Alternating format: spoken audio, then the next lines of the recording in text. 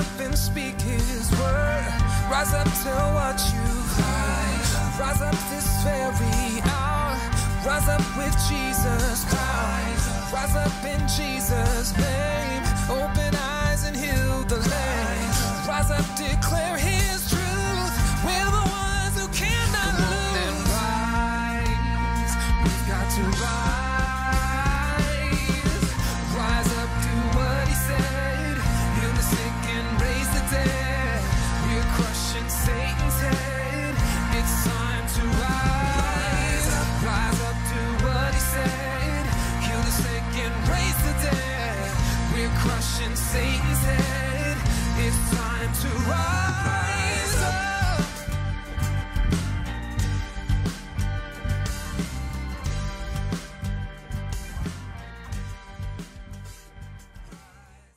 Well, sometimes you got to get out of the hospital so you can get well. Oh, that's right. Come on. Well, if you look at the stats, I mean, come on. Most people die in hospitals, so why go there? That's just why. All right, so, all right. This morning we want to look at some things. We get a lot of questions, and many times at the DHT we'll get questions. Well, no matter what I'm teaching, if I say if you have questions, write them out. It's going to be on healing. That's 99% of all the questions we get. And so there are certain things that we hear that in a DHT we teach, but there are some details that we can't always get to, just because honestly it's amazing. It's so simple, and yet it can get so detailed. And so I just wanted to share today specifically about one of the things that I have found to be, I would say, probably one of the most important aspects. You know, there's things that you have to learn from the Bible that says how to do certain things, what to believe, how to do them, that kind of thing. Then there's things that you learn as you do, which you can, then when you start reading the Bible, you say, oh, okay, I understand that, because it doesn't point it out, but once you understand it, you see it. And so a lot of things, you know, people want to come and they want to learn, and they want to learn it all. And they give me everything. I want to know everything. So when I walk out of here, I know it all. I can go do it. Well, believe it or not, I may act like it sometimes, but even I don't know it all. All right? So I know. It's a gift. But you can't learn everything you need to know by sitting and listening.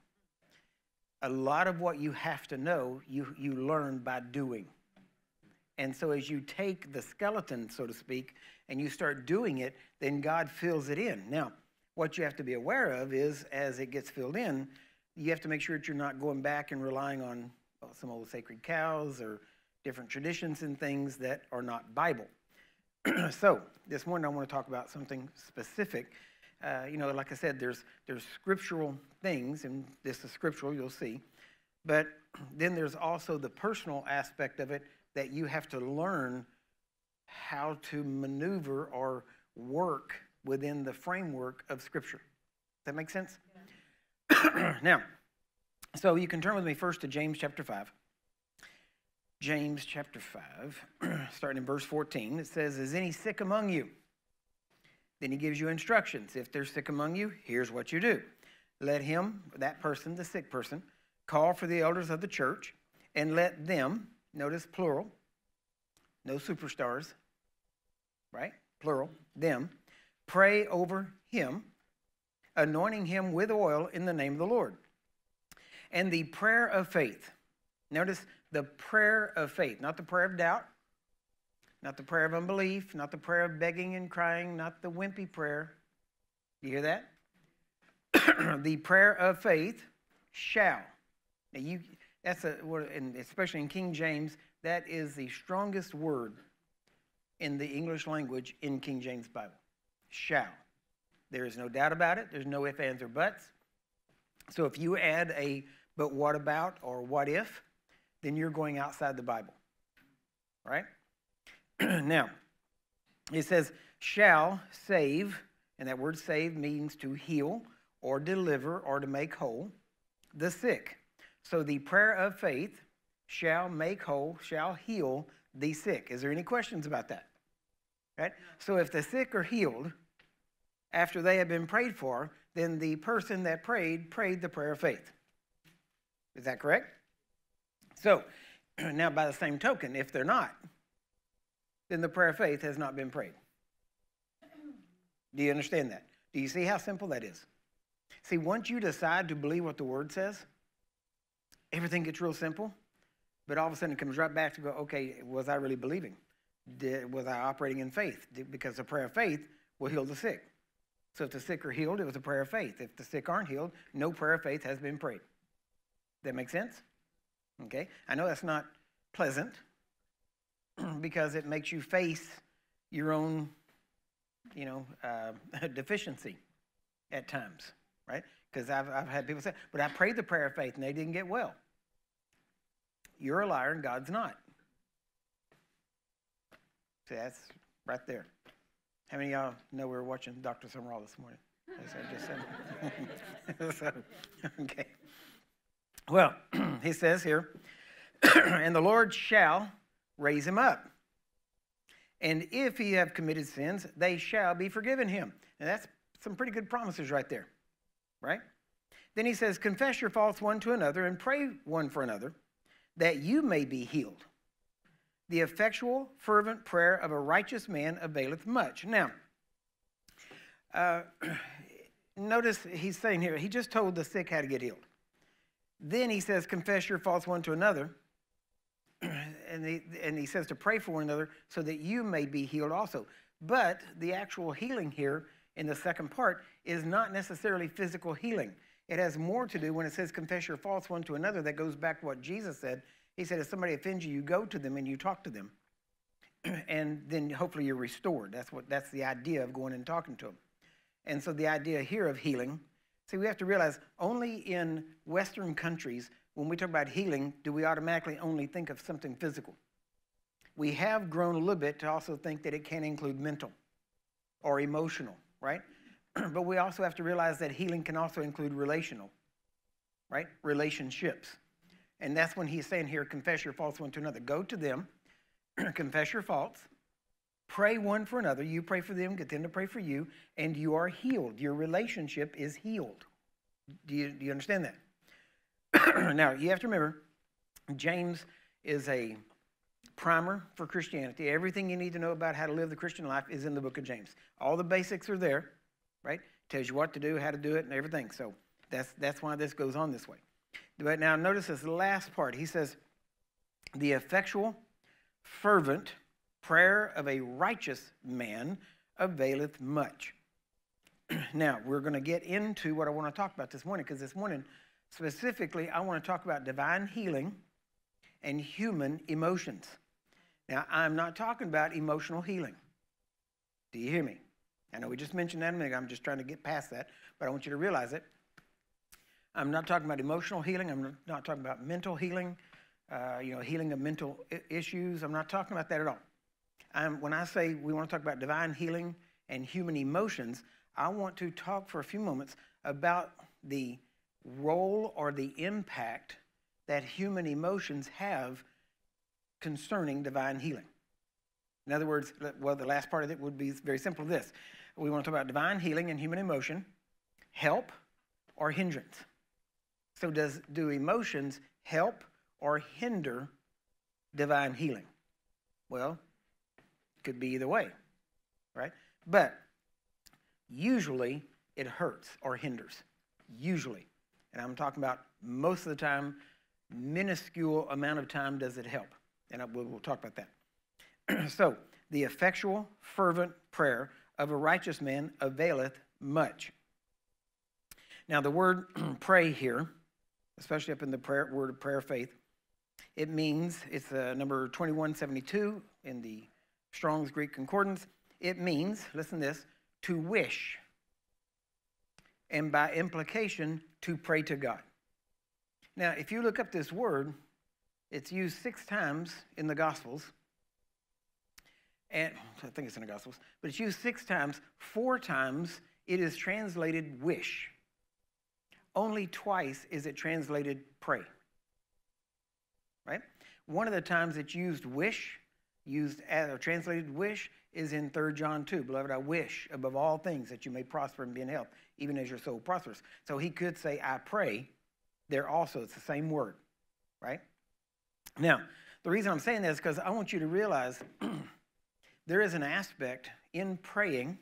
What are you praying for? You're praying for something you wish to happen. So the prayer is not in the praying, it's in the wishing. Am I making myself clear?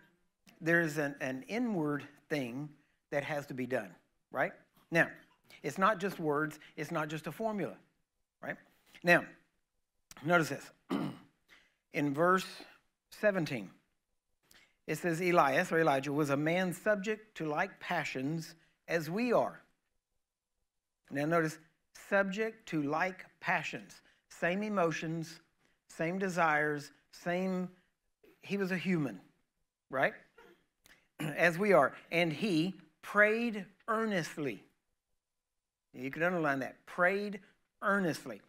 That it might not rain, and it rained not on the earth by the space of 3 years and 6 months.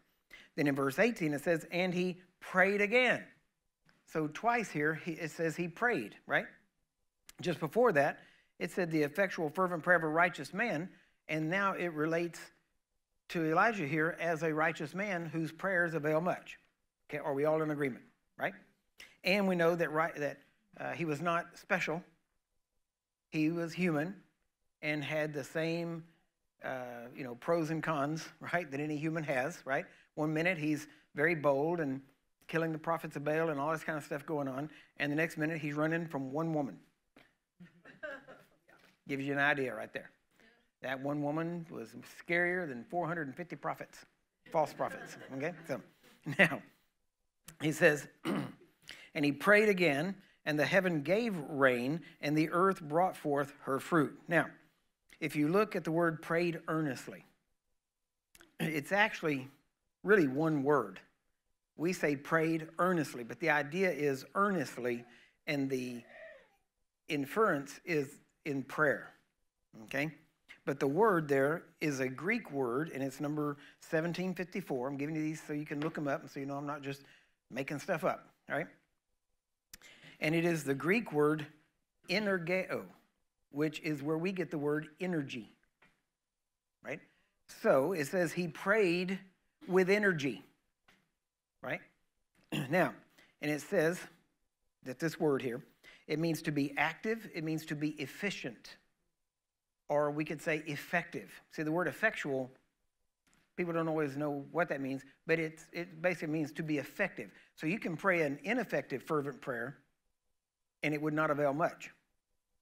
But you can pray an effective fervent prayer if you're a righteous person, and it will avail much.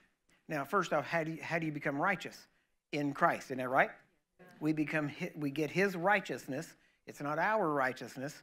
So we don't base our prayers on what we have done. Right. God, I've been faithful. I'm in church every Sunday. Why don't you heal this person? I'm praying, God. See, I did this. I tithe regularly. God, I help support missionaries. See? No, that's not effective. Why? Because that's not the prayer of a righteous person. A righteous person does not try to somehow leverage their good works to get benefits. Okay? All right. Now, it means to do or be effective. It means to be mighty in. It means to show. The word here is forth self. It actually means to put forth effort, right? And it means to work. Actually, one of the subtopics that I'm looking at even at this point is that faith works because, okay, I have to put the emphasis on the right, how do they say it? I have to put the right emphasis on the right syllable, okay? So I have to put the right emphasis. Faith works because faith works. Do you hear that? See, the reason faith works is because faith works. In other words, there is a work in faith. Faith is not stand by, twiddle your thumbs, and expect God to drop food on you or money on you or something else. God gives us the book of Proverbs to know how we are to live diligently in our life with wisdom. Christians should not be the benefit or the recipient. Really, their lives should not be based on being the recipients of God's power and his miracles. We are to be the purveyors of miracles, not to be the needers of miracles. Does that make sense? Amen. So, in other words, we are to be giving them away and not always having to rely on them. Right? Now, believe me, that's a better life. Right? It's not as good a life when you have to have them. It's always better to have them and give them away than to have them. Amen. Does that make sense? Okay.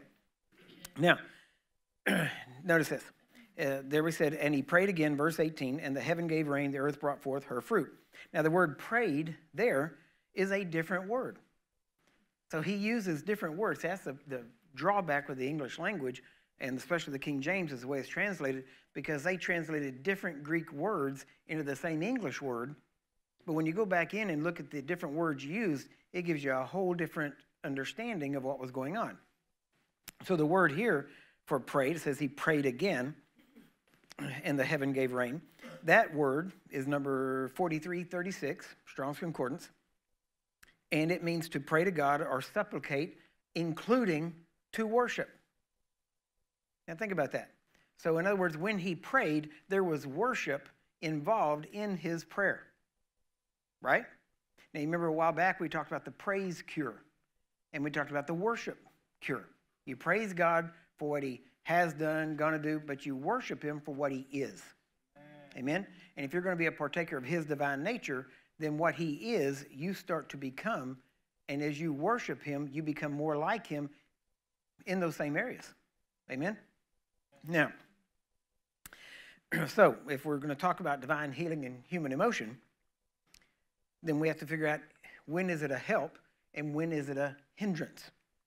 Now, more people pray for loved one or for the healing, and I'm talking about physical in this narrow case right here, but more people pray for healing of loved ones and don't get results than the number of people that pray for loved ones and get results.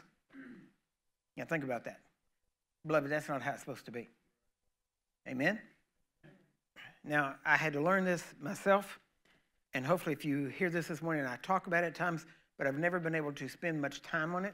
So today I really wanted to bring this out because I'm seeing in some of the prayer requests we get, people that have been through a DHT, they've studied, they've seen results before, but then they get into this situation, and because apparently I didn't state it strong enough or give enough detail or whatever, many times they don't, or for whatever reason, they don't hear it, and they get stuck.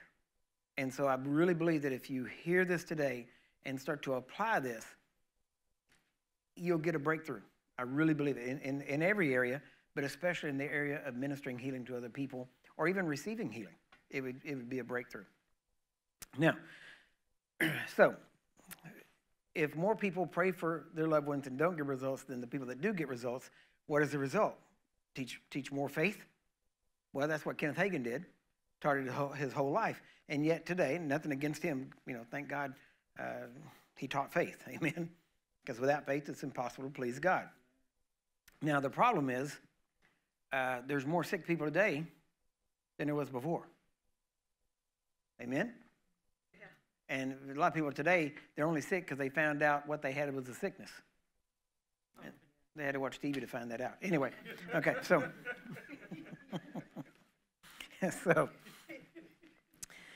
now, but there's still more sick people than there are healers. Now, I'm talking about Christians that believe in healing and minister healing to people, all right? Now, remember what Jesus said. Now, and we've made emphasis on this before, that there was many times that Jesus used his faith to heal people. Whenever there was faith by somebody else, he recognized it. He would commend it. But he never told a person, sorry, you don't have enough faith. Come back later. Go get some more faith and then come back. He never did that, right?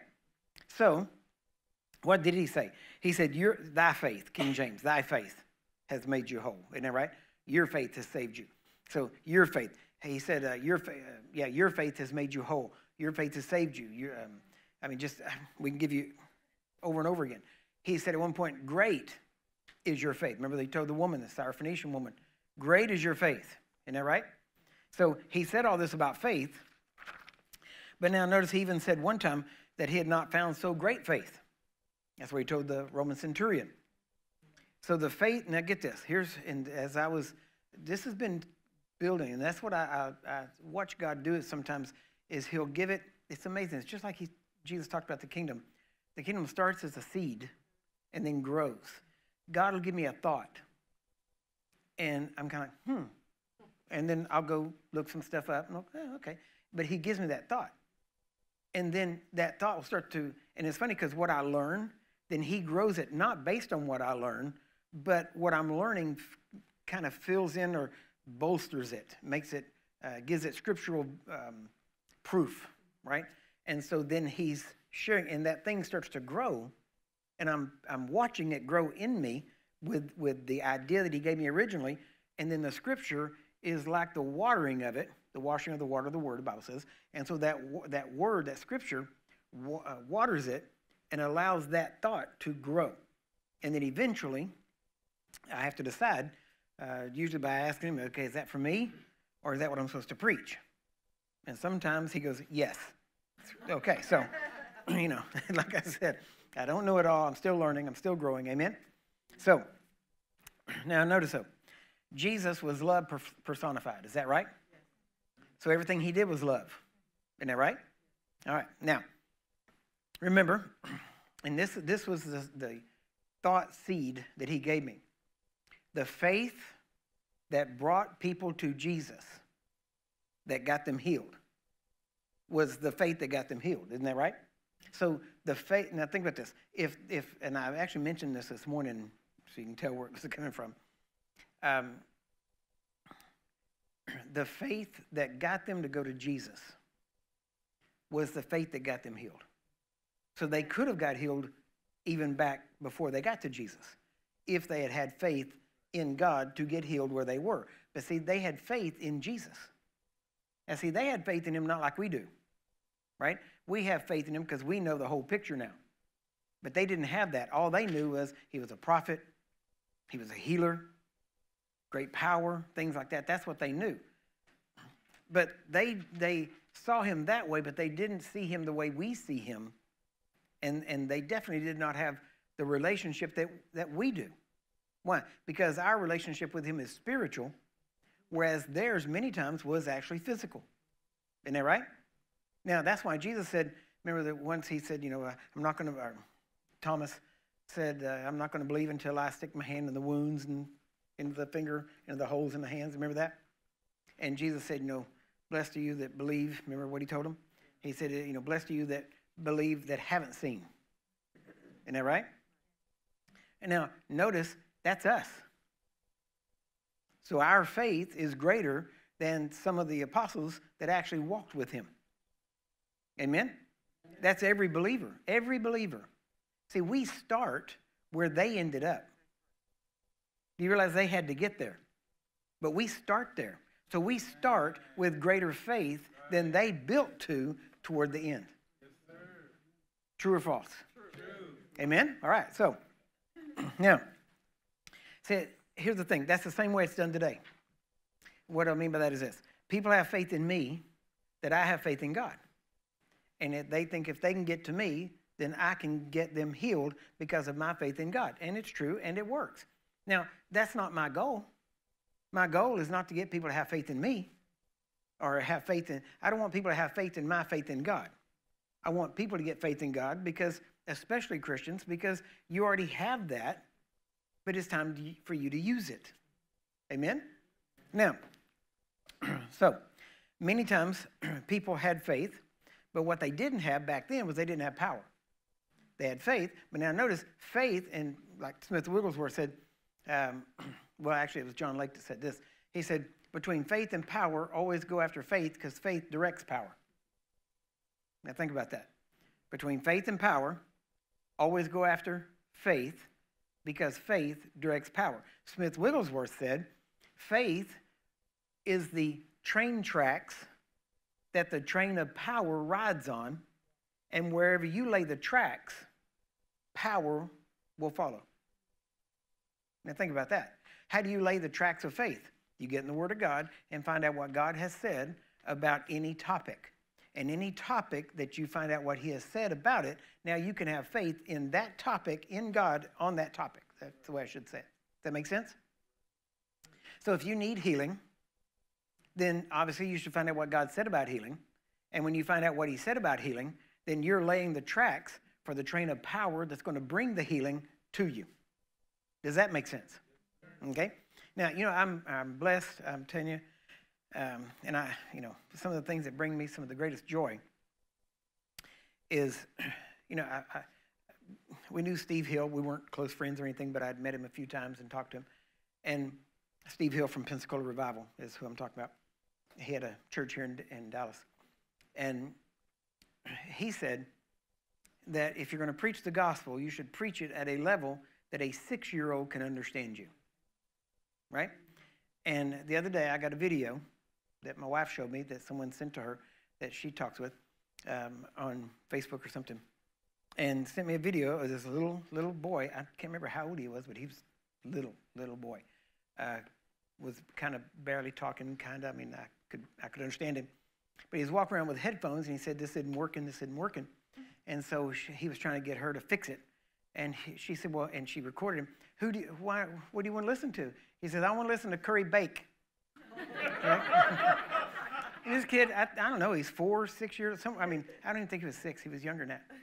But if a child that young can hear, understand, and be drawn toward it, then the message I preach must be simple enough for them to get it. Okay, now here's the thing. If it's simple enough for him,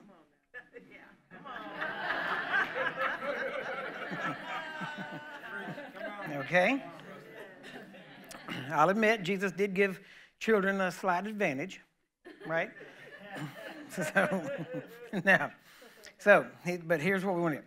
So, again, if people would put if they would put their faith in God instead of a man, then they could get their healing right where they are and not have to go to wherever they think they have to go. Amen?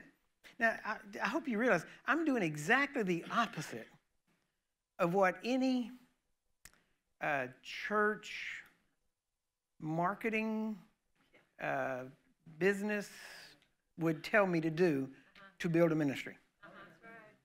But I'm doing what Jesus did. Amen? And I'm saying what he said, and he wanted people to reproduce, and I want people to reproduce to make more disciples so that they can do the job out there and not have to get to me. Amen? So, now, the Bible says there is he that scatters and yet increases. Amen? That's Bible. So, now, notice here. If they have faith in a man's faith and not in God directly, it's because they don't truly know God's love for them. Number one. Number two, okay? It can be because they don't know the scriptures. They don't know what Jesus has done for them. They don't know who they are in Christ, and they don't know who Christ is in them. Bottom line, now listen, I'm trying to be nice. That's why I played Dr. Summerall, because that way, he could spank you and it's easier, okay? But I'm trying to be nice, but there's times when you have to get very direct. And there has to be a time we say, okay, look, playtime's over. Now we got to grow up, and we got to act a certain way and do what we're supposed to do. Amen? Can we agree with that? Now, all along the way, we're here to help.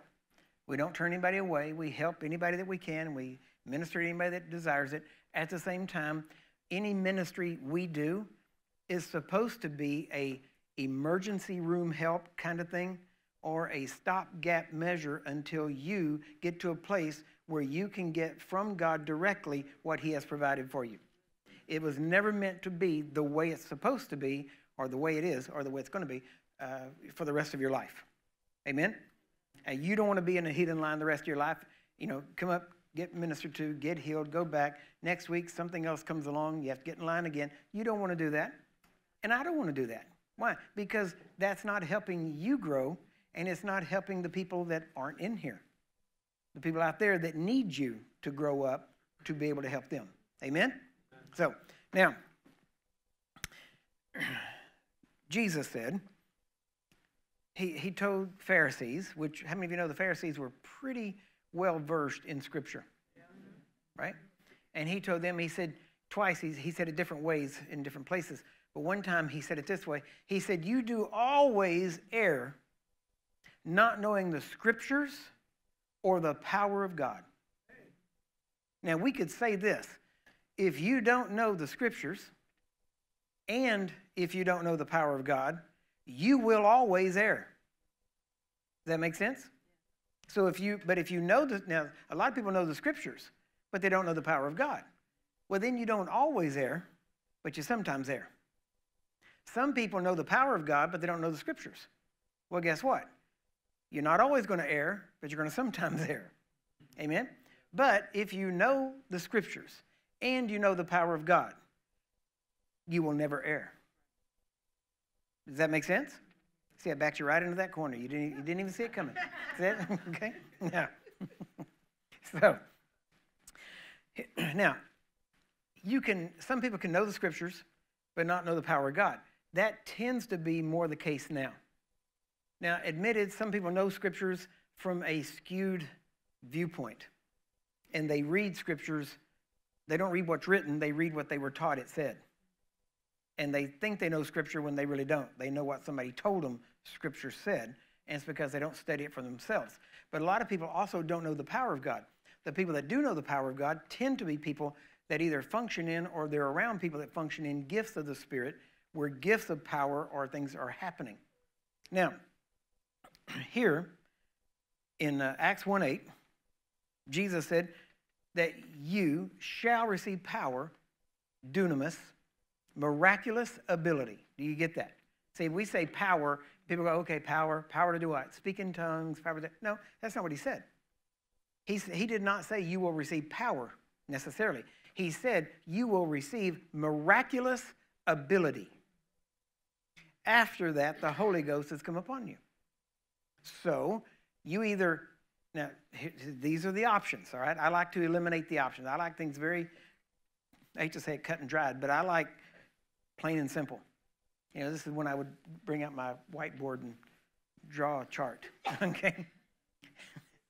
So, you have, now think about this.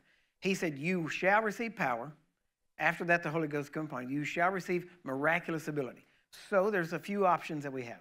Number one is, let's say if you're before you receive the Holy Ghost, then we can understand why you don't have miraculous ability, because you don't have the Holy Ghost.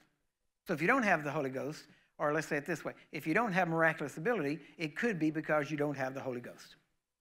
Can we agree with that? Okay? Now, but you cannot have the Holy Ghost and not have power. Now, you may have the Holy Ghost and you may have power potential that's in you that you're not using. So it could be there. But if somebody says, I don't have power, there's only one reason. You don't have the Holy Ghost. Is that right? And you say, well, yeah, but I speak in tongues. I receive the baptism of the Spirit. Okay, then you got power. Well, then, but why does it? No, okay. The difference is you have to know how to release power. And you also have to know what can hinder that power, right? Because wrong beliefs can hinder the power. And you say, well, prove that. Well, the fact that you believe that you don't have power just because you don't see power, but yet you say you have the Holy Ghost, there's my proof, right? Because Jesus said that you will have miraculous ability if you have the Holy Ghost. But you're saying you don't have power, you don't have miraculous ability, and yet you're saying you have the Holy Ghost. So that wrong understanding that you can have the Holy Ghost and not have power has hindered you from walking in power. Does that make sense? Okay. Now, in Acts 2:38, we'll just start there. Acts 2:38. Then Peter said unto them, repent and be baptized, every one of you. You hear that? He's talking to a crowd. Well, how could he say that? I mean, come on, shouldn't he have said, repent and be baptized, those that, God wants saved? If you're not one of them, don't listen right now. But he didn't say that. He said, every one of you should repent and be baptized. Isn't that right? So that means everybody there could repent, and it means everybody there should be baptized in the name of Jesus, like he said. Isn't that right? Why? Now, notice here in King James it says, for the remission of sins. In the Greek, it literally means in response to or proof of you have received remission of sins. I'll prove that right here in just a minute. He says here, and now here's what happens. When you repent, when you have received your remission of sins, when you are baptized, which shows you going into death and coming out walking in a new life after Jesus, right? And he says, and you shall receive the gift of the Holy Ghost. So if you have repented and been baptized, then guess what? If your sins are remitted, then you receive the gift. You hear that? So that power is there. Does that make sense? Okay, now, so I just like to read it exactly the way it says it and then just apply it. I found that works best. So, then he says in verse 39, for the promise of the Holy Spirit, and we could even say of salvation, is unto you and to your children and to all that are afar off, even as many as the Lord our God shall call. Right? Now, think about this. He says not just to you, it's to you, your children, and even to all those that are far off. So he said, this is no special thing. See, that's what people say today. Well, but you have to understand, the 12, see, that was the day of Pentecost, and that was just for the 12. Well, the problem was there was more than 12 there. There was 120, and they were all filled. Amen? Not 119. Guess what? Mary was there, the mother of Jesus, and she needed the baptism in the Holy Ghost.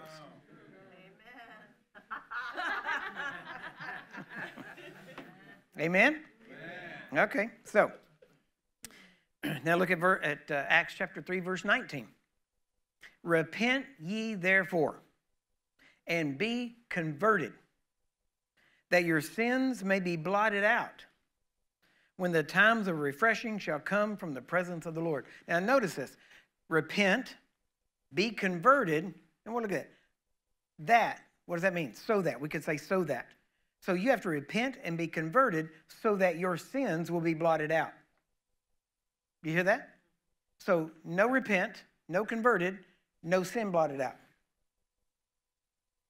Do you get that? Yes. This idea that people are only going to be convicted or whatever, punished or whatever it is, because they did not accept Jesus, that's not true. Their sins are all still there. Do you get that?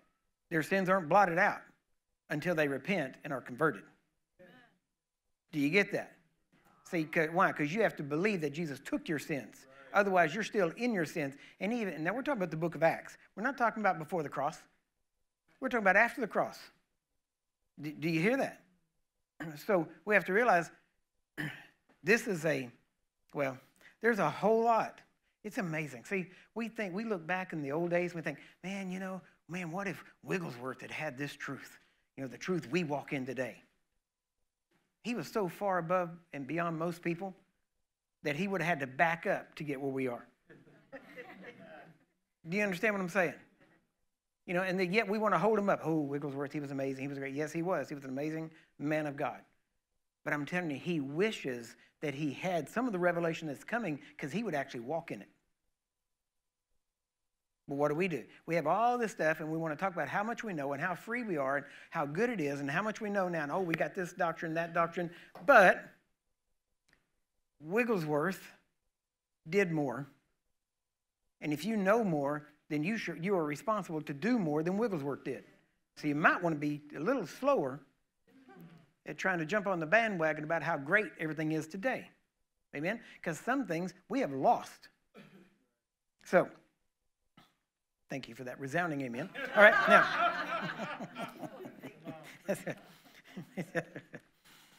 See, your response has nothing to do with how I preach. Because I'm preaching to me, I'm preaching to angels, I'm preaching to God, I'm preaching that great cloud of witnesses, and my preaching has nothing to do with my acceptance or rejection by any human on this earth. Amen? So, there we go. So, there you go. It's like that T-shirt that I had. I don't know if y'all saw it.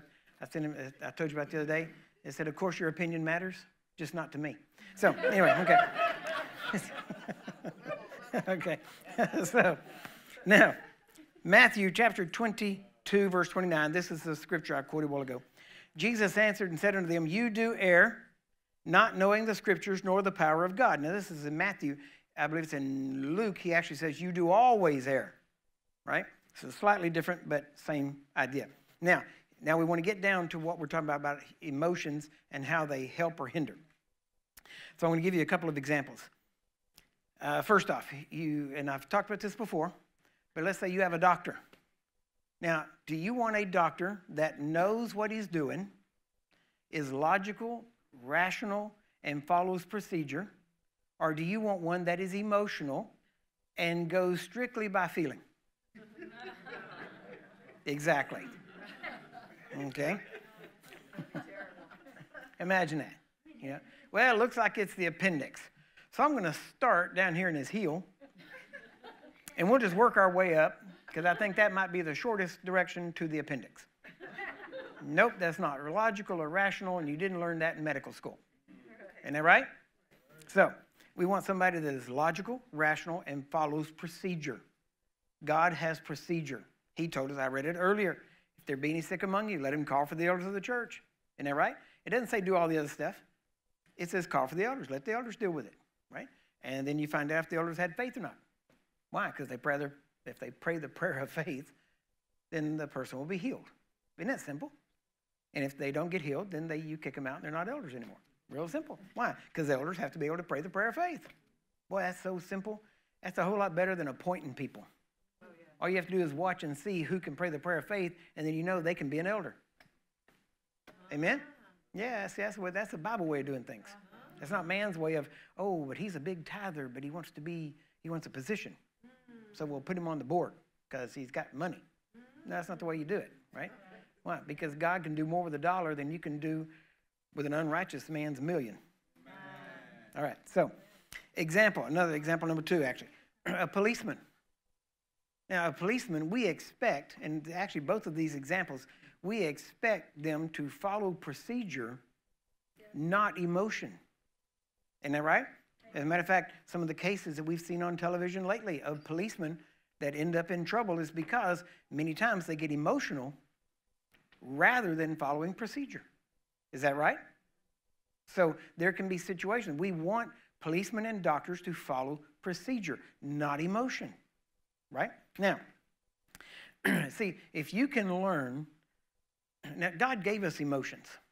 He wants us to experience the full range of emotions, but he always wants to make sure that we, the spirit, us, our real person, is in control of our soul, which includes our emotions. So our emotions should benefit us and help us, not detract from us or get us into trouble. Amen? So, now, these are just 2 examples so far, and I'll give you another one here in just a minute. In 1 Peter chapter 5, verse 7, it says, casting all your care upon him, for he cares for you. Amen? Amen? Now, then in verse 8, notice right in here where he says, cast all your care, the next verse, he says, be sober. He's not talking about not drinking, even though that would go along with it. But he says here, be sober. In other words, be clear-minded, sober-minded, okay? Be vigilant.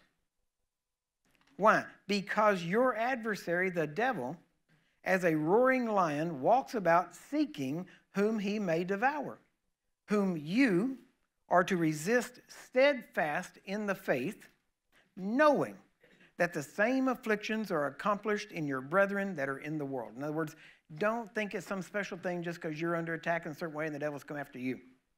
But notice he put that in there. He put in there about you being sober-minded and about resisting steadfast in the faith. He put all that right after the verse where he says, cast all your care upon him. Why? Because if you can't cast your care upon him, you're not going to be sober-minded. You're going to operate out of your emotions. Now, when I first started, this is some things I had to learn, and I went to, and there was nobody to teach me this stuff. That's why, see, I go back and I try to remember the things and share things that nobody taught. And that's why I try to share them, is because if I had known, it would have saved me so much. Well, it would have saved lives, because people died because of stuff I didn't know. And so when I first started, we were getting some results. We're getting good. Well, it's kind of funny because when I first started, before I even learned really anything that I know now, I mean, I was just studying some of the basic things on healing. And what I learned, I was already operating at about 25% success rate, which the average church, even today, is usually under 10%, usually way under, actually, somewhere around 4 to 6%.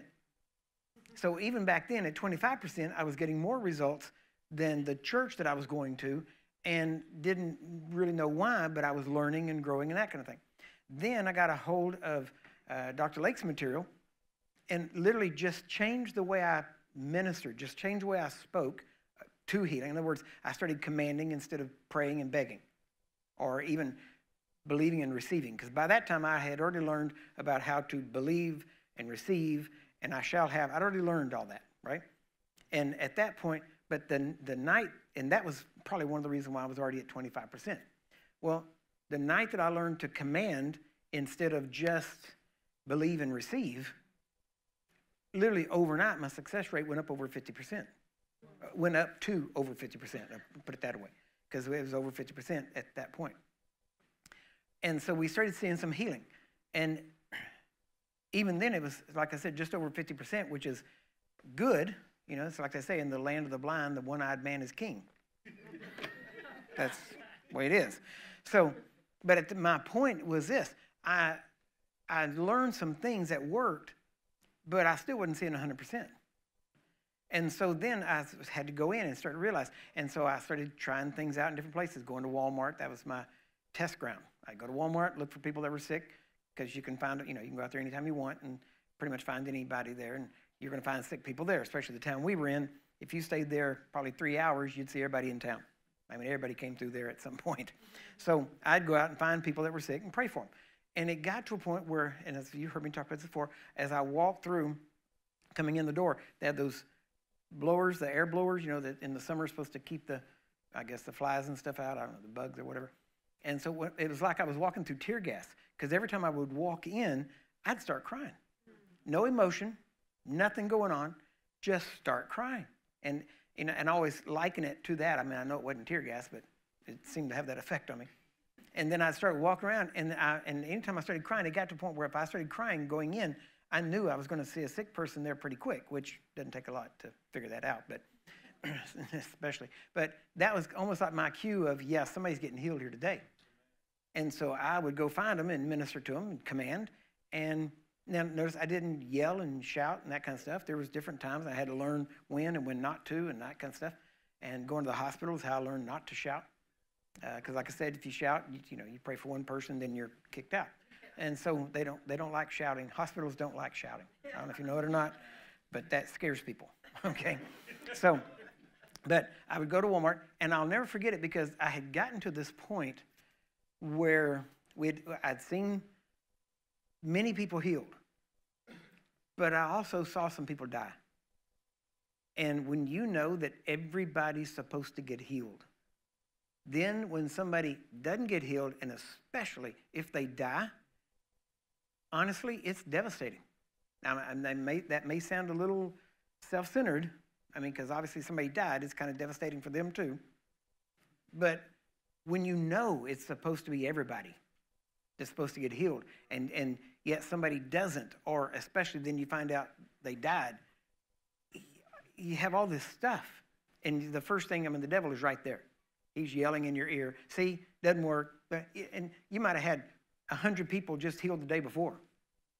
And then you find out this one person died, and he'll tell you it doesn't work, and you'll tend to try to believe him. And instead of going, wait, devil, yesterday it was 100 people. So don't tell me it doesn't work. All I got to figure out is, why didn't this work this time? Do you see the difference? But see, he doesn't remind you about the 100. He just tries to keep it in your face about the one. See, and the thing is, growing up with some of the stuff, I say growing up, it was about a 10, well, almost a 20-year period there of growing into some of this stuff. I always heard people like Catherine Kuhlman, how she would talk. They would be 10 people in wheelchairs, 9 would get out, 1 stay in. She goes, we would rejoice, but I'd go back to the hotel that night and say, God, what about the 1? She said that the 9 would be awesome, but the thrill of the 9 leaves quickly. but the bothering of the one stays. And one of the things I learned early on, and this is not to negate the idea that things should be instant, but I did learn too that you can't always go by what you see. Why? Because I prayed for people and didn't see any change, and I would go off thinking, God, why? What's going on there? And then I'd see them a week later, and they were completely healed, and were healed literally 5 minutes after I left. But I had been carrying this for 2 or 3 weeks sometimes, and they were healed, and they didn't tell me, because people don't call you and tell you a lot of times. And then I realized I carried that for 3 weeks going, God, what about that person? What about that person? And apparently couldn't hear him say, it's already done. Get over it. So I had to learn that I did what I'm supposed to do. He's the healer. I'm not. I'm the believer. I believe what he said. It's done. When I walk off, it's done. Amen? I don't look back at it and go, well, what about I didn't see this, didn't see that. Now, I want to see it, but I don't have to see it. Right. Why? Because more blessed are those who believe and don't see. Right. Amen? I'm not making an excuse. Please understand. I want to see every person in the healing line healed. Why? Because they deserve to be healed, because Jesus deserves what he died for. Amen? So I'm not backing off of that one bit. But I just want you to see, sometimes you can't go by what you think you know, right? And then there's other situations. There was and again, I've learned that I can overrule some things, but you have to be careful in some things. There was a situation where a person died, and they called me to the house, and we prayed, and I went in there, and I commanded, and went after this, and these were believers also, and they were going after it, and nothing. I mean, and I couldn't even get stirred up, because I know how to stir. The Bible says to stir yourself up. Stir up the gift that's in you, basically, right? And so I know how to do that. And usually it can happen that quick. I mean, I'm ready to go. But this time, there was no, I mean, everything I was doing, it was like I wasn't acting so anybody could see it, but it was almost like I was trying to make it happen, but I knew it wasn't happening. And it was like, this, I should be stirred up by now. Normally, I would be stirred up. Why aren't I stirred up? And I mean, I had nothing. I was upset, right? And finally, I told him, I said, I'm going to go for a walk. And I went out back, and there was a railroad track, and I got on the railroad track and just kind of walked down the track, and then came back. And I got back, and when I was coming back, it was the strangest thing, because it was a woman that had died, and the husband was there. And so when I walked back in, I remember, because I had no thought in my mind whatsoever. But when I looked at him, I went back in the room. She's still lying in bed. She's dead. And there's other people around in the house and that kind of stuff. And so I walk in there, and the husband's sitting there in a chair next to her. And I just looked at him. And when I looked at him, it's like I knew. And it just came out of my mouth. And I said, what agreement did y'all have? And he looked at me, and his eyes got, and he said, well, we lived a rough, they were still bikers, but they used to be outlaw bikers, and then they got saved. And he said, our life was rough. And he said, we've been through a lot. And he said, and there were some things that my wife could not get over. And then he said, and we made an agreement that if either one of us died, the other one would not try to bring them back, because our life has been so hard so far, and that it's a good life now, but we're ready to go. And he said, we made that agreement. And I said, you didn't mention anything like that. He said, I know. He said, I want her back. And so I got it. I mean, my heart went out to him. But they had made an agreement, a vow together, which I knew nothing about until I saw him. And even then I didn't know, but I knew it was something. And so then that's when I asked him. And I said, well, look, I'm done. I said, I got nothing. I said, I've done all I can do. I'm done, right? Now, listen, this is not a theology I necessarily agree with. I'm just telling you what happened. Because I know that there are things that you can overrule, right? Sometimes even a person's will, which is not good, because that enters into the fringe of witchcraft. Right. When you start violating people's will like that, right? But I know that you can. I know Wigglesworth brought back his wife, and because she had died, and he brought her back, Polly. And whenever she came back, the first thing she said is, Smith, what have you done? That was the first thing. And he said, well, I wanted you back. She goes, no, I've got to go. I've got to go. And so they prayed together a bit, and she laid back down, went back, died, went away. So, and after that, he did not start international ministry until after that. After that is when he started traveling and impacted the world. right? I'm not saying the two were related. I'm just saying he did more at home at that time and at the Bowling Street Mission than what he was doing around the world at that point. So anyway, now, so I went into this Walmart. See, I thought I forgot, but no, we're just channel surfing. You know, I know how you do, and you come back and see if the commercials are passed. Okay. So yeah, so we're back to have to work with your attention span. Okay. So now, but what happened was I would go in, and I had started learning.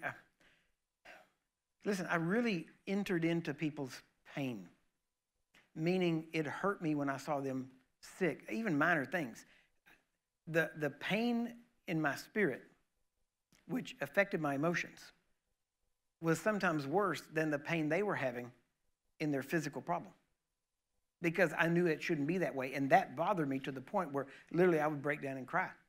And different things were going on. And another thing is God was working on me right then because I was very tough-hearted, thick-skinned, and God had to soften me. And he had to make me tender toward people because I did not have that. It wasn't there. And so he had to work on that. But he's still working on that. He's still working. Okay, I'm just saying. But back then it was really, really tough. And because I was raised in a law enforcement background, everything was law. It was very legalistic. Everything was this way. And it worked great. But it was not, I had faith. I just didn't have love for people. And faith, which works by love, is what God wants. He doesn't want you to have faith or love. He wants you to have faith through love, right? And so my faith was working, but it was very cut and dried. And there's times for that, but there's an application to it. Now, what I would do is I would literally go in, and I'd read some crazy stuff and, you know, hadn't got it out of my head.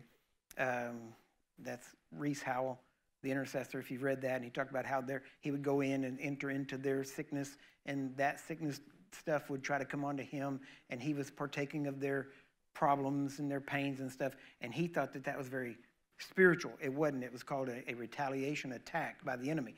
If it's not right to be on the person, it's not right to be on you. Right. You ain't Jesus. You don't carry it. Jesus carries it. But if you don't know how to take that from them and give it to him, then you will take it from them and you will carry it, and it will start to drag you down, and it can destroy you. It nearly did me. And so I got to the place where I would do this, and I would enter into their pain. And see, the problem was I thought it was compassion. It wasn't. It was sympathy. But I had faith. So the faith worked even though I was in sympathy. But now what I found is that compassion works much better and has none of the residue of sympathy. Because sympathy, the thing will keep bothering you. But if you have compassion, then you can deal with the thing, and then you can, when you walk off, you can deal with the next thing and not still have the burden of the last thing. But you have to learn how to give it to him, casting all your care upon him. So there was a point where I'd gotten to where I started crying and crying and crying, and I'm weeping in a Walmart, right? And so I went to the restroom, and I go in, thank God nobody else was in there, and I went into the back stall, shut the door, leaned against the wall, just crying, and literally leaned up against the wall, and then finally just kind of slid down the wall to where I'm sitting in the corner with my head, my arms on my knees, and I'm just sitting, and I'm like, God, you got to stop this. I said, you got to stop this. I said, if you don't stop this, if I let go and enter into this, they're going to come in here and find me over in the corner babbling, and I'm going to be gone, right? Why? Because I couldn't handle it. And so this went on several times. I'd go to Walmart, and it would happen almost every time. It happened a couple of other places, too. And it got to where we would go to a Golden Corral. We had several children and friends of our children, and we would go to Golden Corral because that was, the trough where everybody could eat. So when you got lots of little piglets, you got to go to the Golden Trough. Okay, so that's what we would do. So we would go there, and I'd be sitting there eating, and all of a sudden I'd start crying. And it literally got to where every time I start crying, I could literally look up, and within a second or two, somebody would walk into view that either had a cane, a crutch, or something where you could see they were physically in pain and an ailment. And it was the Spirit of God. But he was showing me that. Now, here's the thing. You might go through a season, but that's not a gift. That's not supposed to carry on permanently. It can be a season where you learn how to be tender and you learn how to be sensitive. And I started realizing what I'm sensing is by my spirit, which can emanate outward, I was picking up what's going on with them by the Spirit. Does that make sense?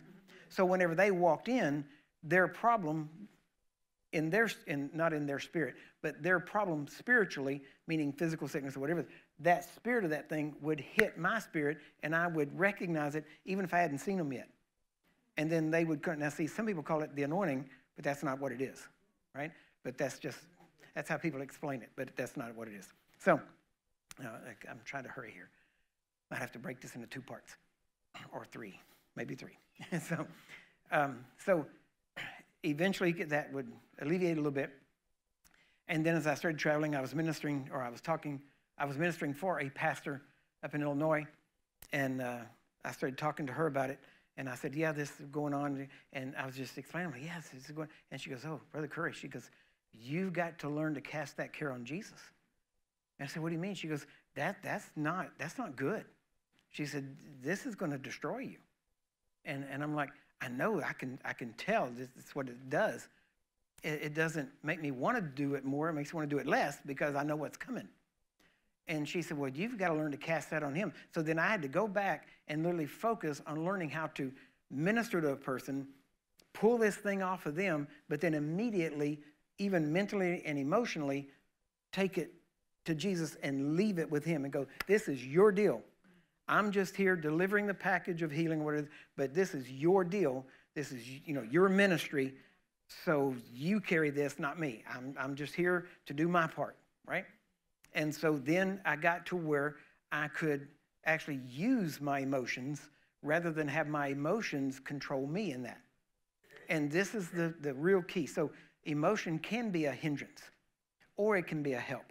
But now, listen, like we said, the effectual fervent prayer of a righteous person avails much. Now, what that means, too, is this, that you have to be able to pray the prayer of faith.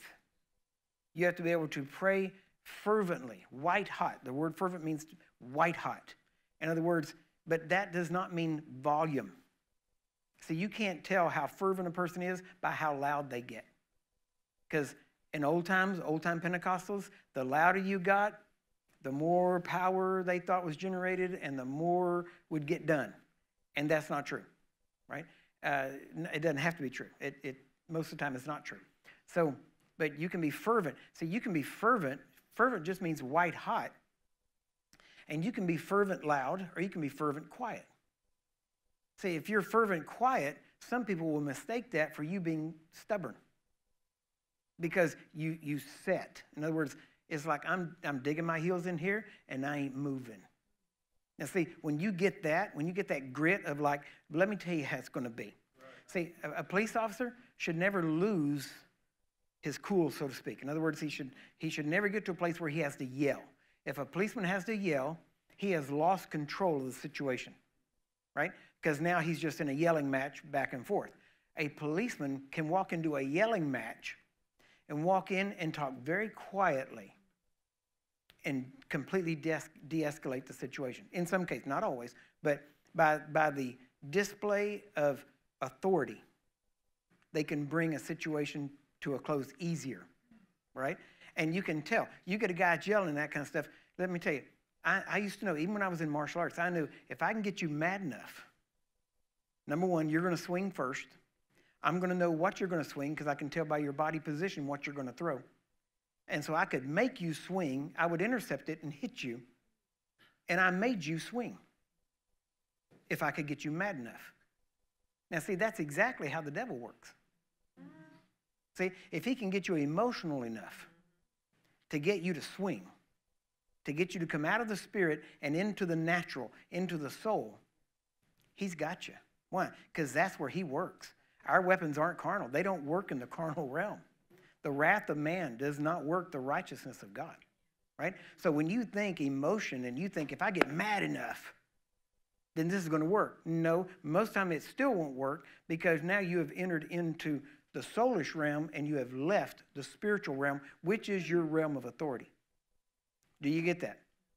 Now, let me tell you this. Listen, people think, well, if I get emotional, if I cry, I scream, and I beg, and I'm pleading, I'm beating my fist on the floor, and if I'm doing all that, then God will see it, and when he sees enough, then he'll heal this person. Okay, if emotions healed, every child of every parent would be healed. Because every parent is emotional about that child. Amen? So, and the fact that every child is not healed proves that emotions don't heal. Because parents get emotional. As a matter of fact, it usually gets in the way. And when people pray out of emotion, they almost always, not almost, if you're going to pray out of emotion, you're going to pray out of fear. Why? Because that's the carnal realm. And whenever you start praying out of fear, guess what? Here's what happens. Number one, God does not answer your prayer because God doesn't answer prayers based on your emotional content or fear. God does not answer fear prayers. However, the devil does. Why? Because that which I greatly feared has come upon me. Do you remember that? That's from Job, remember? So fear can draw to you exactly what faith can draw to you, but by a different source. Now, the difference is it's not the same result. In other words, faith draws healing, but fear will draw greater sickness, greater pain, greater problems, right? Because if a person's praying out of fear, they're praying that this person's not going to die. Guess what they're fearing? That person dying. Then guess where that fear is going, and guess what the results are going to be? That person's going to die. Because what you fear comes upon them. And if you're directing that to a person, whether it's your child, neighbor's child, whoever it is, then your emotions are actually bringing more sickness than bringing relief. Does this make sense? I'm trying to dig into some of these things that we don't get to talk about much because I want you to understand that this is how important it is. Your emotions were meant to bring you closer to God and not closer to the devil. Does that make sense? Okay, so now, yeah, I was talking about this here. Back then I didn't know how to cast the care of the people onto Jesus, and I was functioning more out of my emotions or my flesh, because emotions generally are flesh, and it almost destroyed me. If I had a failure, and I had some, like I said, I would almost quit. Why? Because I'm like, but this isn't working. Why do this if it's not working? What's going on? And I would almost quit. Now, just imagine, because like I said, we had some failures early on. Prayed for some people and they died. Prayed for some people and they got healed, right? But at the same time, the people that died, imagine, because I can tell you, every time they died, I wanted to quit. I didn't want to pray for anybody again. Why? Because it didn't work that time. Even though I had hundreds of cases behind me that I could look at, for some reason, the devil obviously keeps you focused on the failure. But imagine, now I'm talking about early on when we were actually doing this. I'm talking about 1997, 96, 97, going into 97, during that time. Now think about this, because the ministry didn't really launch to where we were ministering to thousands of people on a weekly basis until after 2000. What if I had actually quit in 1997? How many more people would have died? How many more people would not have been trained, or how many people would not have been trained? And how many healings wouldn't have taken place? But see, the problem is you have to be able to emotionally get past. There are people I know right now that had failures in the sense that they prayed for somebody and they died. Let me tell you, you've got to get past that. You say, and I know some people have tried, and I'm not saying it's easy. But the bottom, you know how, and I will tell you how I got past it. You know how I got past it? I had to go back and go, you know what? I prayed. And I did everything I knew to do. At least I thought, I made mistakes or whatever. But I did what I did, and they died. And then I go back and I open up the Bible, and I realize that those words have not changed. I'm still required to be the believer. I'm still required to lay hands on the sick. I don't care if every person I lay hands on drops dead instantly. Like I've said, my healing lines will get shorter much quicker. But regardless, if that happened, I've still got to be the believer that lays hands on the sick. It is not an option. It's not a choice. I don't get to choose what I do in this book. Because once you start doing that, now you have taken it to where it is completely a natural, psychological thing, and the devil will run you around in circles, and you will never be effective for the kingdom of God. Because he will see to it that your failures are in your face. And let me tell you, there's people, almost all of our failure, almost every person that's ever, when I say a failure, I'm talking about a person that died, that we prayed for. Almost every person that I have personally been involved in ministering to them and they died, I can tell you their names. Why? Because it's still there. It's still in the back of my mind. And there's many times, and especially in the beginning when it was, my daughter was the only one that we had lost. I remember many times, and you may not like this, but I'm just telling you what I did. There were a lot of times when I would start to minister to somebody and I'd say, you know what? Let me tell you, Erica, this is for you. Erica was our daughter's name. I said, I'm doing this for you. Why? Because I want to make your death the most costly death the devil ever took, life. Does that make sense? And I would go after it. And listen, I wasn't praying for people because I loved them. I was praying for them because I hated the devil. I hated sickness and disease. And let me tell you, I'll be honest with you, there were times during that time that I had better results than I do today. Why? Because I would get that set on this thing to go after this thing. And now I have to focus on that to get there. Why? Because we've seen so much results. Now, I know that, like I said, you may not like it, but I'm just trying to tell you, put it all out there. But I can give you names. I can give you names of people. But you know what? Those names of people I know, every one of these names that I know of, they are with the Lord. I don't know of anybody that I had prayed for that died that is not with the Lord. I mean, they were Christian, and I knew it. Now, I'm not saying everybody that I prayed for was. I'm just saying the ones that I know, right?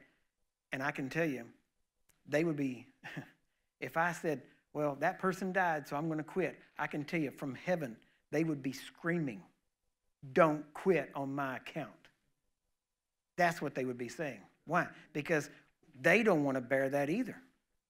Why would they want to be the person that caused me to quit in that? You see what I'm saying? By their death. So if I'm going to honor what happened with them, I'm going to honor it by continuing doing what I'm doing and just get better at it. Amen? Does that make sense? Because you don't honor somebody by saying, well, but what about this person? They died, so I'm going to quit now. So you have to realize God is not the God of the dead. He's the God of the living, for all live before him. Isn't that right? Just because they're not here with us doesn't mean they're not living. I guarantee you, actually, they're more alive today than they were when they were here. Yes. Amen? Because now they're not bound by their flesh, and their spirits are, they're experiencing life. Amen? So, very quickly here. If emotion healed, every parent's child would be healed. Instead, the sicker a child gets, the more emotional a parent gets, and the sicker a child usually gets. Most parents are praying out of fear, and they're voicing fear, not faith. And what they greatly fear comes upon them. That's Job 3:25. Okay. Now, and there's some others. We are going to cut this into two parts because I'm going to stop here in just a second. But I do want to get over here. Here's a good study. I did this today, as a matter of fact, this morning. You ought to look up the word loud. Loud. L-O-U-D. And it's amazing what it says. There's not a whole lot, but every time it mentions how Jesus did something, vocally or verbally, it always says he did it with a loud voice. In other words, and he did it with strength. And if you look at that word loud, it literally means with force. It doesn't mean volume. It means force. And now usually force also includes volume, but it doesn't always. Now, when he raised Lazarus from the dead, how many of you know if Jesus was love personified, so if that's the case, then Jesus, if love is emotional, or even if faith is emotional, or if emotion heals, Jesus should have been the most emotional person to ever exist. Isn't that right? Does that make sense? But yet he wasn't. Matter of fact, if you read, he seemed to be almost, as we would say, aloof. He seemed to be almost sometimes cut off. And that's why, because here's the thing. If a person does something all the time, people don't mention it. Why? Because it's so common they don't mention it. Isn't that right? But when somebody doesn't do it very often, that's what they mention. And it only talks about Jesus weeping twice. So he didn't walk around all the time, oh, you poor thing, come me up. No, but he does say he moved with compassion. What did he say? Well, every time he moved in compassion, you've been through the DHT, you know. Every time he moved with compassion, he cast out a devil, he healed a sick person, he raised a dead person, he did something. Compassion was an act, not an emotion. Amen? Are you getting anything out of this? Yes. Because there has to be a place where you can literally, listen, if you don't know how to cast the cares, if you're praying for the sick, it will destroy you. It will get to you. And it will cause you to literally to collapse spiritually. So you have to be able to separate spirit from soul. And you can only do that with the Word of God. Because only the Word of God is sharper than a two-edged sword, right? And so you have to be able to know, okay, here's what I'm going to do. Here, now see, I had to learn how to pray for people on the basis of by His stripes. Not on the basis of, but I love this person. I love them and I want them well. No, see, that's human emotion. See, if you're in heaven, you're going to love everybody exactly the same. So if you love this loved one more than you do that person on the street, now you wouldn't admit it, but you will if you had to save one or the other. Just saying. If you had to let go of somebody's hand, it's probably not going to be your loved one, right? And so, but if you pray out of emotion because you love this person because they're connected to you, that's soul, not spirit. Spirit loves equally across the board and is not a respecter of persons. Do you get that? So you have to be able to, when you minister, I had to learn. When I went down, my dad had cancer at one point. My mom had cancer twice. And then my dad had cancer at one point. And so I went down there and God told me on the way down. He said, when you go in there, don't go in there as his son, go in there as my son. And I said, okay. And so when I walked in, my mom opened the door, and usually she'd hug me or whatever, and I just kind of went right past her. It was very, okay, where did I learn this? Wigglesworth. Whenever Wigglesworth went into David du Plessis in Africa, he burst in the door. David stood up. Wigglesworth walked over to him, pushed him back against the wall and prophesied to him. Then said, thus saith the Lord, turned around, walked out the door and shut the door. Then 2 minutes later, there was a knock on the door, and David's sitting there stunned, like, what in the world was that, this prophecy? And he said, come in. And Wigglesworth walked in and said, good morning, Brother du Plessis. Good to see you this morning. And he said, you were just in here. Why are you acting like you hadn't seen me? He said, because when I came in here the first time, I came in as a servant of the Lord. Now I'm coming in as your friend. Wow. Do you see how, this is the mindset. See, we think faith is this thing and anything and do whatever you want to do and it's all good no matter what. No. Faith is discipline. Faith is being able to look past something, look past this situation and go in as this person. When I went into my dad, I walked past my mom. I didn't say, really, I don't even think I said hello, actually. I knocked on the door and they opened the door and I walked right on past her, and it was kind of a shock to her too. And so I went over to my dad. He had this easy boy chair that was his chair. And so he was sitting there and I walked over to him and I put my hands on his head and I went after this thing. And I'm not going to do it as loud as I did, but it was loud. Why? Because I wanted to drive that thing. I wanted to knock it out with my words. And I wasn't doing it as, he wasn't my dad. He was a person that the devil was trying to kill. And by the stripes of Jesus, that was my legal basis for setting him free. Had nothing to do with the emotion of family ties or any of that kind of stuff. And I went after this thing. And I'm like, you devil, you're coming out now. And I got loud and strong. And I put my hands on his head. And I started commanding that thing to come out. And for that cancer to die and for him to be healed. And when I got done, I stepped back across and sat down on the couch. Took a deep breath, and then I said hi to my mom, and then I said hi to my dad. And when I left her that day, it was so funny because I was on a trip, and my dad turned to my mom and said, you know what? I think Curry's got the gift. that was his concept of it at the time, And so, and he was healed. So, and my mom healed twice before surgery, God healed her, and I didn't pray for her. God healed her while she said, God, this isn't right. I know you. You've healed me before. and this ain't right that this thing would be on me now. And the doctor came in and said, okay, well, we're ready to take you back. She goes, nope, do another test. And he said, well, we've already done the test. We don't need more tests. We got the test. It's just a waste of time. She goes, do a test or you ain't cutting on me. Right. And he said, okay. So they took another test. No cancer. Right? So anyway, so again, there's this aspect. The fervent prayer of a righteous man, a person, is not the emotional prayer or the loud prayer. It's a prayer of faith, which is a prayer of determination. Now remember, determination is twofold. There's a determination in someone, but if someone says, well, we've made a determination in your case, what does that mean? They have made a decision. Isn't that right? So a prayer of faith is a prayer of determination. In other words, you've already determined the outcome. If you haven't determined the outcome, you're not praying the prayer of faith. Do you get that? Okay? It's not the prayer of request in that sense.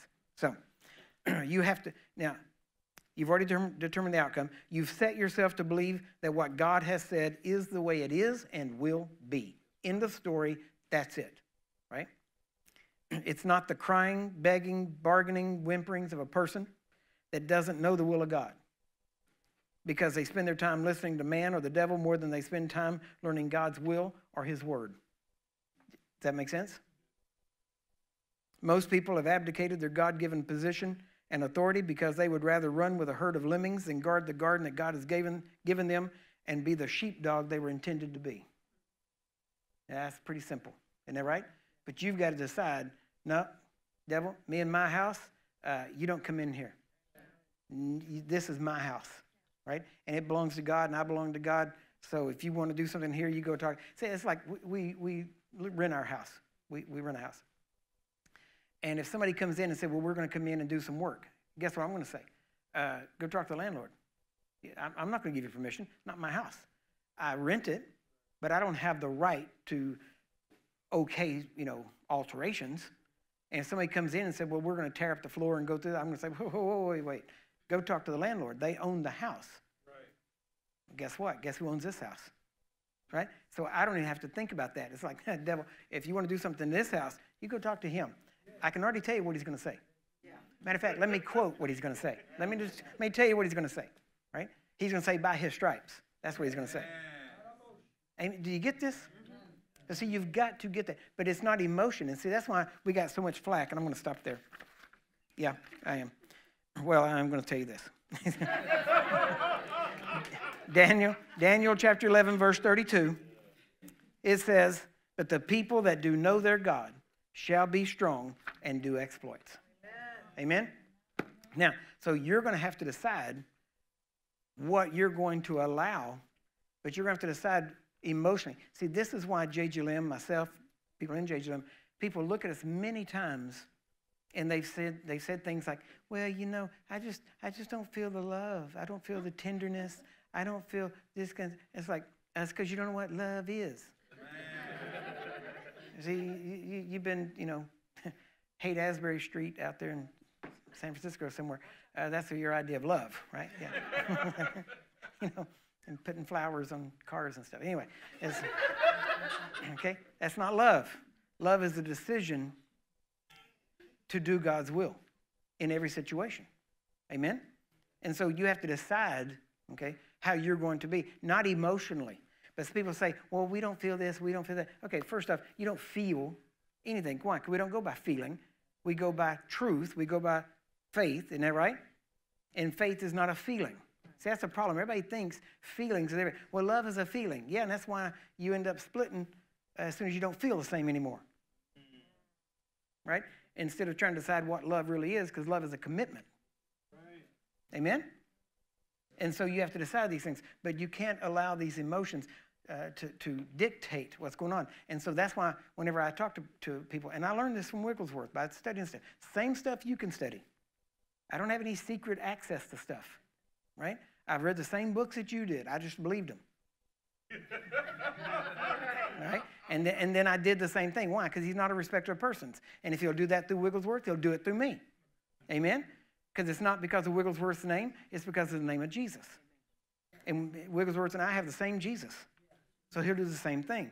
So you have to get to that place. And people say, well, I don't feel this and I don't feel like this. And it's like, why? Because I can walk up to a person, command healing, talk very roughly because I'm not talking to the person. I'm talking to the sickness or the disease or the problem, and I'm not talking to the person, and therefore I can deal with the situation, and whenever we lay hands, I can walk away and go, it's done, even if you're standing there going, well, did it happen? Did it not happen? I don't know if I felt anything or not. I maybe felt something. It's like, see, you're wondering, you're wavering, I'm in faith. My faith will work even if you're wavering. Do you understand? That's why I don't stand and talk. How does that feel? How do you feel now? Does that feel better? What do you think about that? No, I don't get into that. Why? Because I go by this. Why would I ask you? You change every minute by minute. This doesn't change. If I'm going to ask anything, it's going to be this. Amen? Not you. Because I can catch you on a good day and everything's wonderful. And then the next day, everything's horrible. Okay? With God, he's always the same. But you have to be able to learn. I'm the doctor that comes in, does the operation, does the procedure. Think about this. You're up here in the healing line. It's kind of like a doctor's office. Kind of, right? Only difference is you're not in offices sitting there, which you're paying for, right? You pay, up here, you don't pay for this space. But if you're in a doctor's office, you're paying for him to have that space so you can feel special and private, and you can feel this is your little room, and he comes in, and how much time does he spend with you? It's like that much time, isn't it? And what's this? So then I'm looking at your chart. Yep, okay, here's what you say. And how's that going? Okay, yep, all right, here's what we're going to do. He does. Look at this. Oh, are you in pain right now? Oh, I know you are. I know you are. Does it hurt? It hurts bad, doesn't it? It hurts bad. I know. And I'm spending 10 more minutes with you than I have to, so your bill's going to be a little higher, too. Because my time is valuable. So I don't know why. Every time I start talking like that, I'm going to Bill Clinton now. No. I don't know what it is. I don't know what it is. I say, yeah. What can I say? I just pictured Trump as a doctor.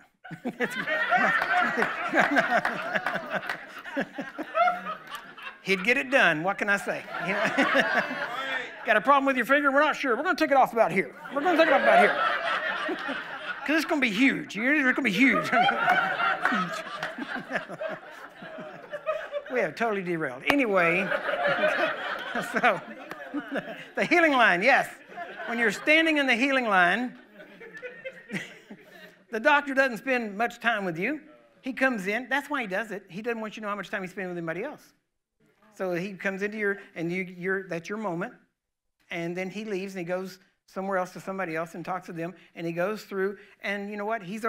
How does he know what he's going to do? You know what? You know how he knows what to do? It's in books. Right? He went through some school or something. Hopefully. Maybe. Who knows? Anybody can print a certificate. Anyway, I know I'm building your faith in your doctor, I know. So anyway, but everything he's going to tell you, you know what he does? It's either in a book, but now it's like he'll go over and sit down and Google it. Yeah. Your doctor's going to Google your problem, which you could have Googled at home. Amen?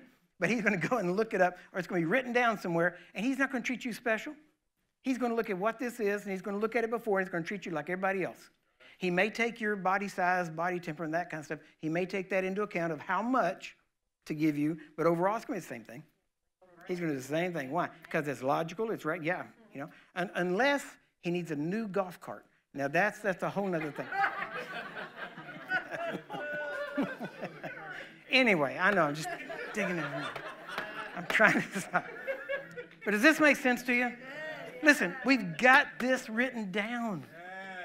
There's nothing special. I know everybody in this room is special. I know that, right? I know it. But I hate to break it to you, but your case ain't special. Your case was covered under Isaiah 53, verse 4 and 5, 11 and 12. That's your case. If your case isn't covered under Isaiah 53, 11 and 12, guess what? You're still in sin. So your case was covered there, and if it's covered there, so is your sickness. You're covered. Amen? And we know exactly what to do, and I know how to do it. I've done it hundreds of thousands, maybe even over 1 million times now. I know what I'm doing. We know how to do it, and I'm not going to do anything different. Aren't you glad? Why? Because I get good results. when you get good results, you don't want people to change, right? I don't want, well, you know what? I'm kind of bored with all the results. I'm just going to try something new. Who wants to volunteer for me to try something new on? No. I mean, I don't know about you, but even if I had a doctor, I wouldn't want him going, hey, I got this new exploratory medicine stuff. Would you like to try it? Yeah, sign me up. Yeah, I want to try that. What's it going to do? Well, we have no idea what the effects are going to be, but it ought to be interesting to watch. It's like, yeah, exactly. No, I don't think that's me. I don't, it's like you don't want to buy the car the first year it's out. You want to wait to the third, second, third. Why? Because they worked out all the bugs. Well, that's what you want with sickness and disease and the vaccines and that kind of stuff. I don't want to be the guinea pig. If you want to do it, that's fine. But, well, I'll be honest with you, I'm not even going to take the third, fourth, 10th generation. I don't care. Why? Because I've already been inoculated with the blood of Jesus. Amen? I'm good. Amen? So, anyway, did y'all get anything out of this today? So, amen. Well, we just don't want your emotion to hinder. So you have to learn to be able to cut that off and go by procedure. And the procedure is real simple. They shall lay hands on the sick, and they shall recover. Man, if doctrine would only be so simple. Amen? So, all right. Well, I tell you what, let's pray. Father, your word is true, and we thank you for your word. We thank you, Father, that you are so cut and dried on this stuff, that there's no if, ands, or buts. There's just shall. And we thank you for it. So, Father, right now in the name of Jesus, I pray for those that are under the sound of my voice, whether they're present or distant. Sickness and disease has to leave their body. It has no right to stay. And by the stripes of Jesus, they were healed, so therefore they are. And in Jesus' name, Father, we thank you even right now that anyone that wants to walk in your truth and wants to be free and wants to be made immune, that it's by the blood of Jesus that you can even become immune. And so, Father, we thank you that right now anyone that would like to become immune, spirit, soul, and body, can do so simply by making your Son their Lord. And Father, we thank you. Lord doesn't just mean forgive me. It means lead, guide, give me the commands, and I'll obey them. And we thank you for the book that has the commands. So in the name of Jesus, if you've not made Jesus Lord of your life, do it now. Make him Lord. Don't go by emotion. Don't go by how you feel. Well, I don't feel like, I don't know. It has nothing to do with it. We're talking about eternity. It has nothing to do with feeling. It has to do with what is right. And it's not right that you end up going to hell after Jesus has paid for you to go to heaven. So in Jesus' name, just make him Lord. And Father, we thank you that your word is working in the hearts and minds of people, even as they leave this place and as they go forward. In Jesus' name. Amen. Amen. Amen.